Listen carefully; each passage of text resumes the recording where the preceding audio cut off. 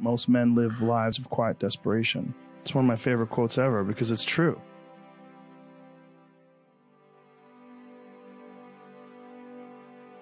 You're just in this world where you just can't wait to just run away. But I think one of the reasons why these people have this deep-seated anger and resentment is there's a bunch of people out there that have these lives that are deeply unsatisfying. Because I think there are so many people that are working all day long doing something that is deeply unsatisfying and almost painful to them. Yeah, soul killing. Soul killing. Yeah. They're stuck in traffic all day, and then they're stuck in a cubicle after that. They relish the time to take a shit in the bathroom and look at their phone. I mean, they literally do that. That's a highlight of someone's day. They get in traffic on the way home. They get home after that. They're watching television. I think if people have a regular day job, if you could just find one thing that you do as a passion project and just keep building on it, just keep watering it, keep adding fertilizer, keep giving it attention, keep giving it focus, and you can escape. You can escape, and you can be self-serving. You could be okay. You're going to be okay. Look, man, making furniture feels good. If you can do that, you could cut those corners perfectly and sand everything down nice and stain it, and then it's done and you get the satisfaction, and you sell it to someone and that pays your bills. That is infinitely more satisfying than being stuck in some fucking cubicle working for someone that you don't want to work for, having to have these stupid fucking office meetings, talking to people in human resources, sitting down with your supervisor where they evaluate your job performance, and you're not really, you really need to be enthusiastic about this company. This company is your future. This kind of you're like, kill me now. There's a lot of people out there that would way rather do something else, and I hope they understand that they can.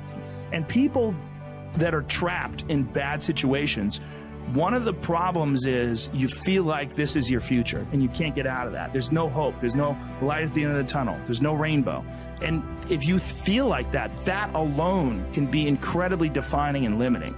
But if you look at yourself objectively and say, okay, I'm in credit card debt, I'm working in a shitty job, I don't like what I'm doing, but I have some ideas. I need to feed those ideas. And I need to feed them and water them, and I need to set aside a certain amount of time every day to just try to make those things happen. You can do that. Everyone has a different personality. They have different interests, different things that they would be really satisfied pursuing. That's not encouraged. What's encouraged is go find a job. What's encouraged is go find some place that you can shove yourself into. Go find a square hole that you can stick your round peg and just jam it in there and shave down the top and the bottom so you slide in with all this extra space on the sides and feel like shit for the rest of your life because you need a job, because you're in debt, because you have credit cards, because you have student loans, because that's what everybody does. And so you do it too. That's what's wrong. You have an apartment you have to pay for. You have a car you leased. You have a wife that you have to feed. You have a child you have to raise. You have your mortgage. You have your this. You have your that. And that's where it all comes from. Well, the opportunity takes place usually when you're young and you don't have any responsibility. That's when you have your options. Well, your options are severely limited the more you gather responsibilities.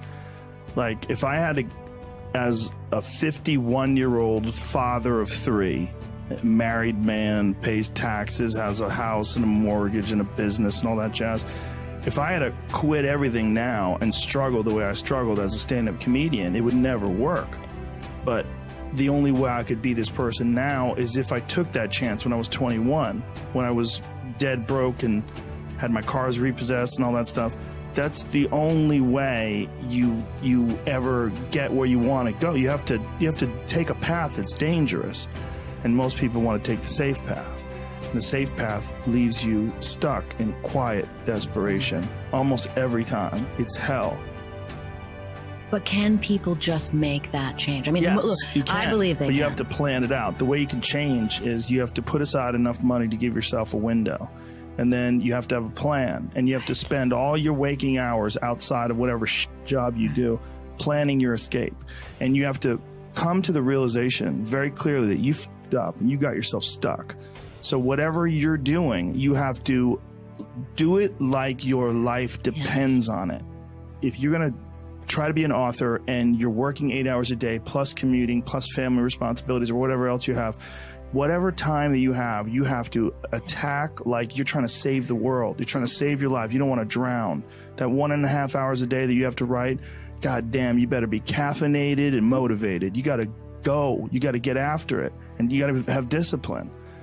Most people don't have those things. Most people don't understand what it's like to really go for something. And to know that the consequences of not doing that are horrific. There are so many people that would be so much happier making $27,000 less a year, and the only thing they have to do is sell their current home where they only use 18% of the home anyway, and buy a home that has 2 less bedrooms so they don't have to have the job that is paying to maintain the lifestyle that they've propped up for themselves, and their life will be like disproportionately better. Because there's a lot more people living that than what you, like, as many entrepreneurs as they are that should be employees, there's way more people that basically build a life around how much they're earning, get to a place where they hate what they're doing to earn, have the opportunity to still do something that earns $20,000 less that they love, but they're golden handcuffed by worrying about what car they drive or where their house is because they actually care about other people's opinions, and nobody has the gear to take a step backwards. The inability to take a step back, to take 4 steps forward in happiness based on other people's opinions of watching you take a step back blows my fucking face off. When do you quit your job and go in? When you can afford it.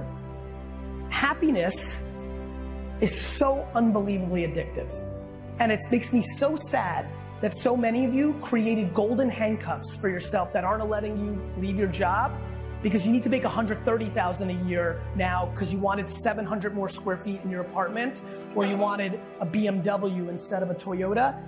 And so you're not happy because you wanted 2 or 3 things that mean absolutely nothing. I promise you, when you've tasted both, when you meet people that have tasted both, I make $180,000 a year and I have stuff, but I'm not happy. And then I went making $94,000 a year, but I'm doing what I love and I'm super happy and I have a little less stuff. It's not even close to a debate. So I implore all of you to really dig deep inside of yourselves and try to figure out why you need that stuff. I'm gonna save you time. You're trying to close an insecurity gap. Let me give you another huge hint. Everybody else sucks too, so do you. If you're 21 and you have no expenses and you're living at home, you have to go high risk. As soon as you see any blood in the water, you go. If I'm 21 and I'm at home and I have no expenses and I'm making 47,000 euros, pounds, dollars, doing something I don't love, but I want to be a film person, and the first person pays me $1,500 or $1 forever, and it works, and it went well, and she, the boss of this candy store, says, I'm going to tell all my friends about you, I may jump right away. I don't have any concerns. If I'm 42 years old and I have 3 kids and a mortgage and I'm $100,000 in debt because I went to college in America and it didn't get me a good job, and I'm an accountant and I make $137,000 a year, which basically pays for my overhead, roughly, because I bought a house bigger than I needed, I bought a car bigger than I needed. This is cliche American. And somebody pays me $1,500 and they're like, I'm gonna tell all my friends, I'm gonna give up Netflix and my video games and my weekends to eventually get that to 60 or 70 or 80 or 90,000 a year before I say, okay, now I'm at 90, 137. If I actually went all in, I can close the gap on that 57,000. Now I'm gonna make the jump because I have 3 kids on mortgage and debt. Yesterday, Aaron is 25 and single and living at home. Tomorrow, he meets Sheila, falls in love, and, you know, a million things could happen. Sheila could be making $1 million a year. Different life. True. Sheila could be making no money, but he loves her so much and she wants to buy handbags every day, and now he has a bigger, financial problem. Sheila wants to be his partner. Sheila, he wants to buy handbags. It's not cliche, it's life. But you jump when you can afford to drown. You jump when you can afford to drown. What I mean by that is when you jump into the pool, you have to know that you've never swam before and you might drown. And you have to be able to do that when you can. And at 21 living at home, you can. Because you can go back and get a job, you have no overhead, right? But at 43 with 3 kids, you might not want to. And by the way, Or you might. You might have such a supportive spouse. Sheila, Aaron's the stay-home dad. Sheila's making the 147. Sheila talks to Aaron and says, Aaron, I'm gonna die if I don't jump. I'm 43, and if I don't jump now, I'm gonna be 62 and regret it my whole life. So I'm gonna jump, and if I fail and the economy collapses and I can't get a job, we may have to sell this home.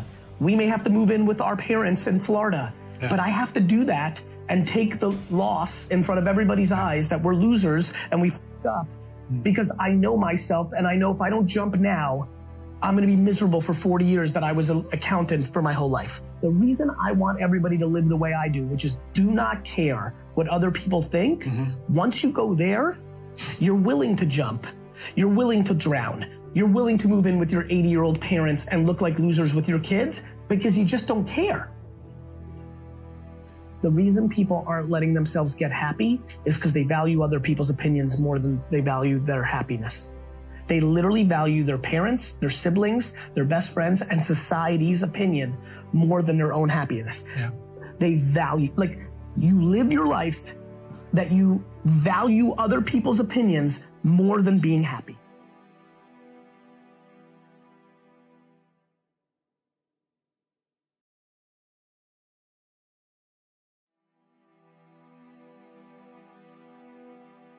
Most men live lives of quiet desperation. It's one of my favorite quotes ever because it's true.